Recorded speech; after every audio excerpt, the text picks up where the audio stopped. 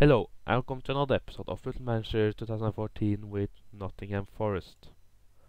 And yeah, how did the second part of the season go? Well, let's see.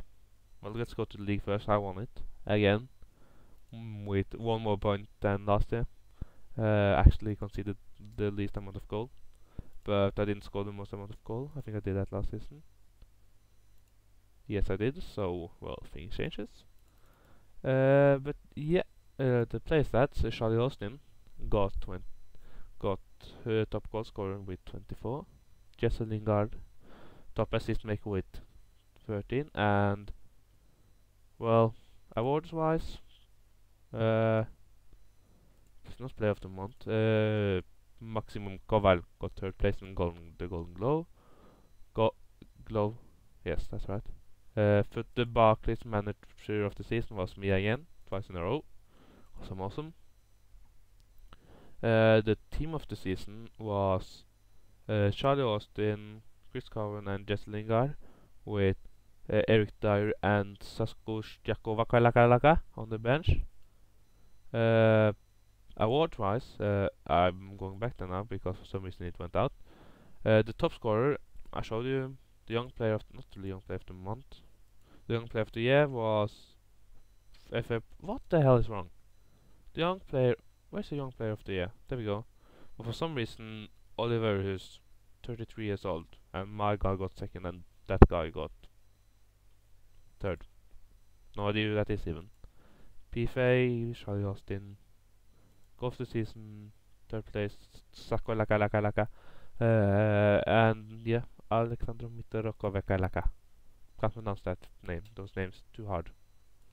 Let's go to the. I won other things too. The League Cup I actually won. Sheffield Wednesday got beaten down in their. I'm actually gonna show you the matches from there. Jesse Lingard and Scott Dan scored in the at home. Then they and Unusura Laka. Can't pronounce that names. I'm gonna show you the goals from the final. I'm going to try a different way of showing it now. I'm gonna go through the freaking thing, but I'm gonna show it from different competitions. First, I'm gonna concentrate only on the freaking Premier League. So yeah, if this ever wants to load. Waiting. Yeah, well, there we go. We scored quite quickly. I think it was half a minute. Yeah, Austin getting the ball from Cohen, I think. Yeah, Cohen with a beautiful assist. Austin just running with it. Austin is awesome. And then Macedonian guy scored. And Macedonian guy scored again. Can't pronounce his name. Where the hell? The European. Well, I did win it again. Kind of spoiled it when I didn't manage to find it because I'm a fucking idiot. Yeah, we won it after extra rounds, but let's go a little back. Let's go all the way back to the. That's too far back.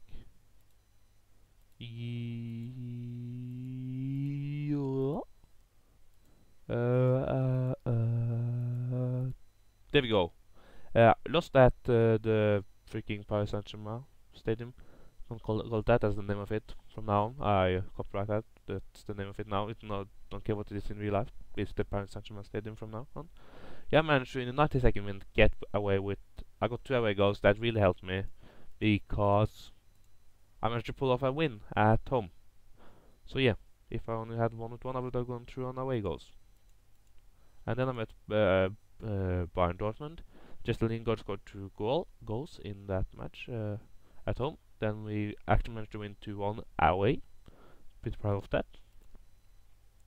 Then don't ask me how this happened. 4-1 against Real Madrid at Santiago Bernabeu. Don't ask me how. I don't know how. Probably pumped up on steroids or something. Charlie Austin and that guy, who's not Norwegian apparently. Yeah, that's good to know. He apparently play. Yeah, if you want a good player, sign Jonathan Silva. He apparently plays for Real Madrid in 2018. Yeah, Charlie Austin getting the goal, which made it a draw. Which well, it was secured anyways, but it was nice. And then in the 98th minute, guess who scored? Extra time, pretty frustrating to watch. But yeah, Charlie Austin got us the goal, and as you can see, we got dominated. Yep, that's usually what actually happens. I get dominated, but I win. Like a true bastard or whatever. Load game. I believe in you. Oh my god, this takes so long. I can't be intending for that long. Dyer giving the ball to Austin, who runs with it. And he runs. And we put it in and we scores. And who that is? That Regent? A real guy. Didn't you sign another goalkeeper? Yeah, he's injured. I actually wanted to sign him. He's so awesome, Marc-André ter Stegen. I really liked him. I signed like twice in Manchester 2013, and he's awesome. Freaking awesome. And yeah, let's get to the Premier League. Have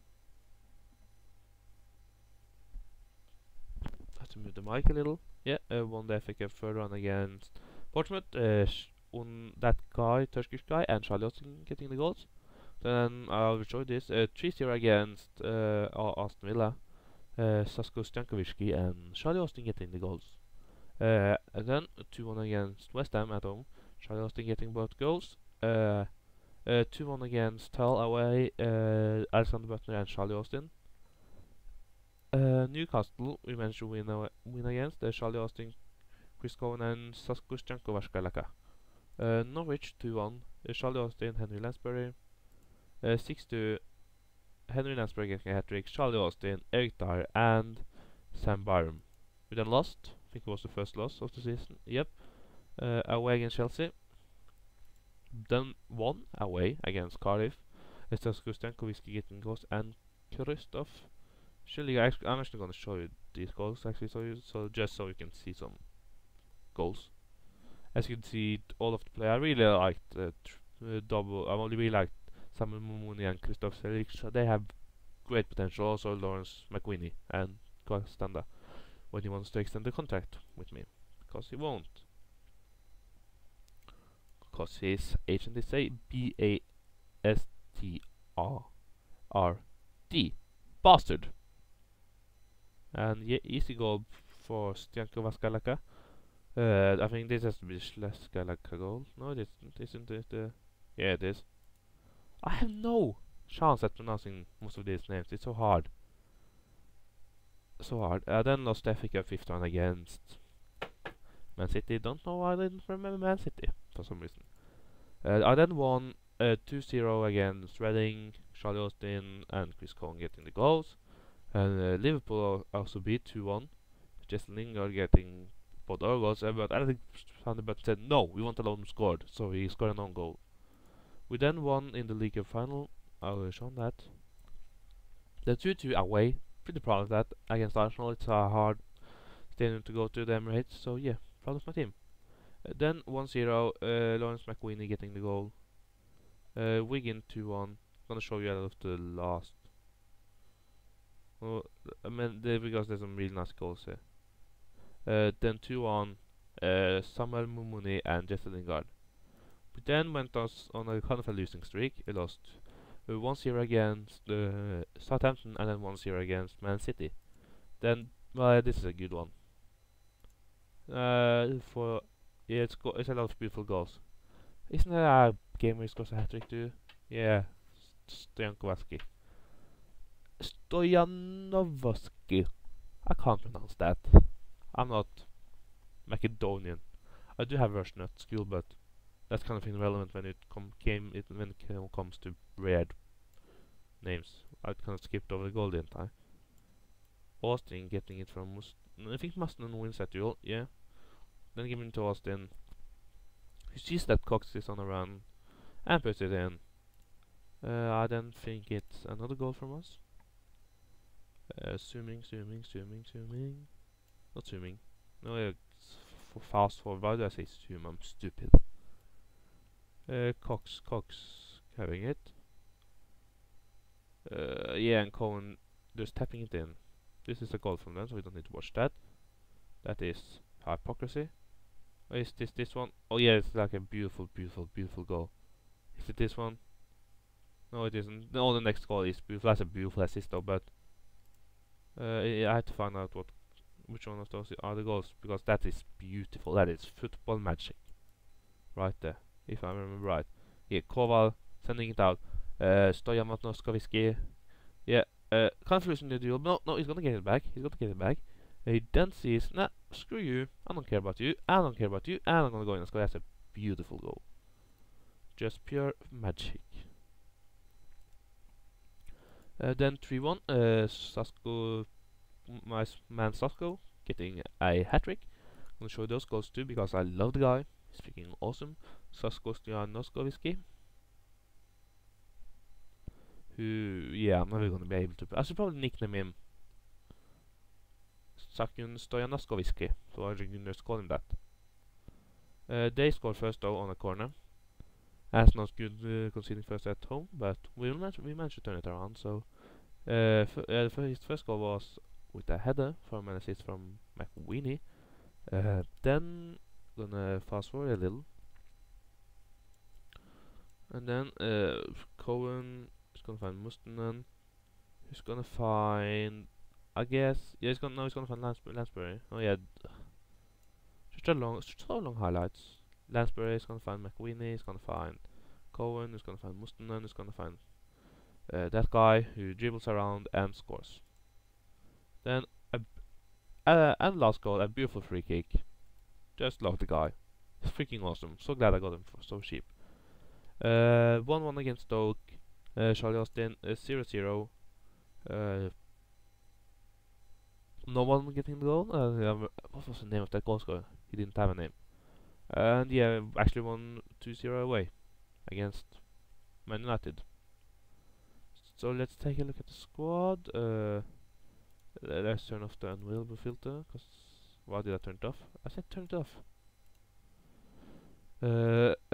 Caps, games played. Max Cole getting 60 appearances and actually 1 assist.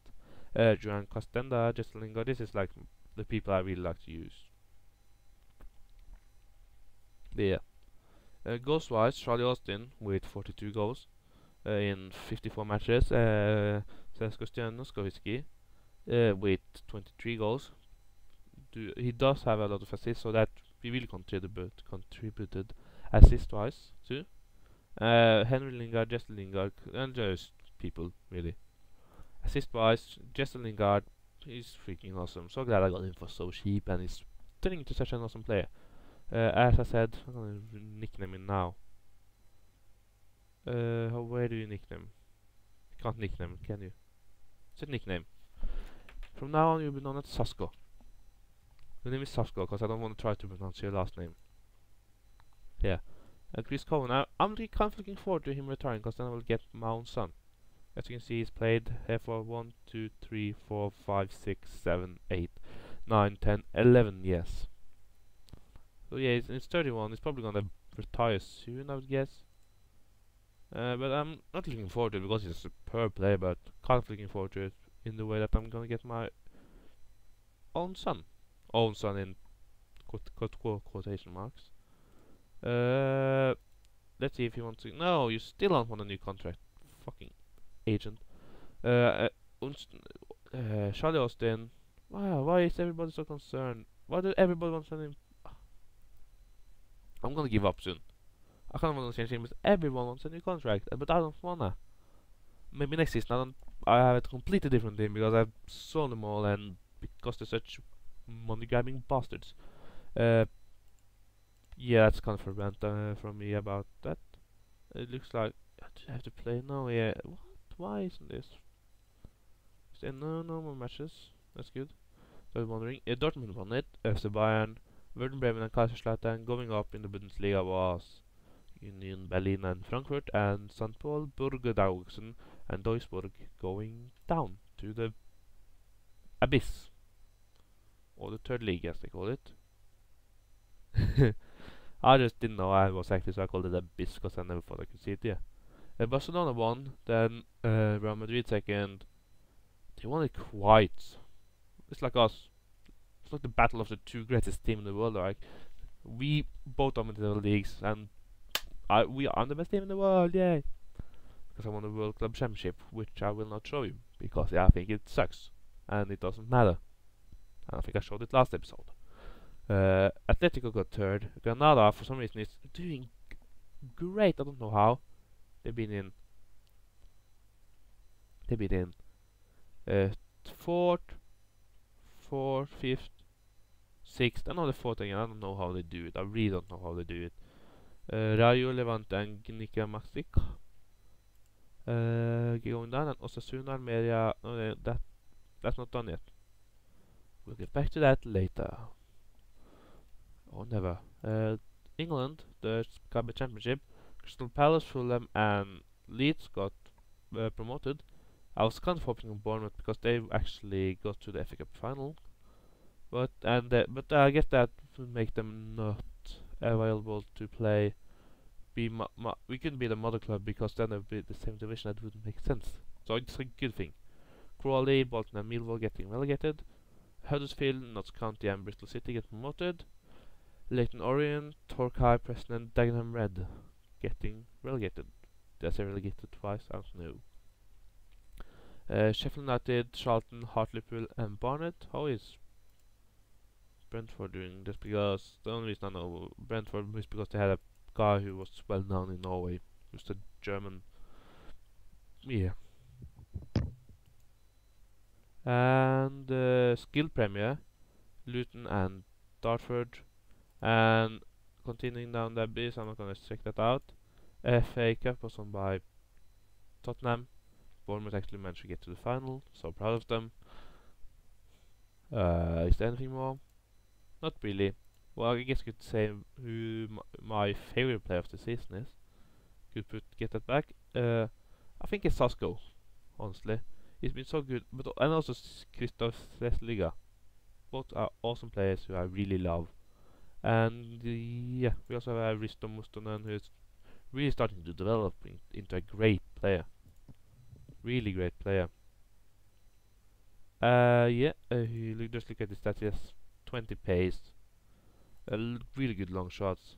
We also have Ian Bodin, who didn't do too good this season, but he's young. He's forgiven. Hopefully, he will do better next season. Yeah. Also, I don't know if I'm gonna continue using this guy. Let's see how much I got him for free. We'll see what I do with him. Maybe if I could get a good amount of money for him, I'll sell him. We'll see. Well, we'll see. But yeah, maybe I'll switch. I'm gonna take a long break on this save after this, because I've done what I came to do: take 2 Champions League in a row. That was my original goal. So if any of the people watching, usually none of them have anything to say, but if you watch this series and you want me to continue with this team, say, or I could switch teams or whatever, because well, I kind of done what I came here to do. I would love to continue with them, but yeah, I would also love to go to maybe another country. And as you can see, I'm doing quite good in the rankings. So yeah, that's the end of the episode. If you liked it, like it. If you didn't like it, dislike it. If you wanna follow the series, subscribe, and yeah, bye.